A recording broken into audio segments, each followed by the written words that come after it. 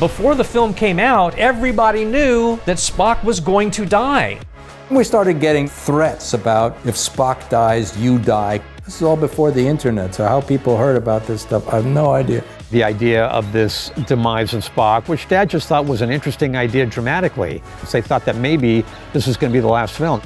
Whoa, is Spock really going to be dead? Hell yeah, he's got to be dead. Otherwise, we've taken advantage of thousands of people, and we're going to say at the end, oh folks, it was just a dry hustle? That's terrible. And I fought it tooth and nail, that coffin on the planet. And I think I was probably wrong.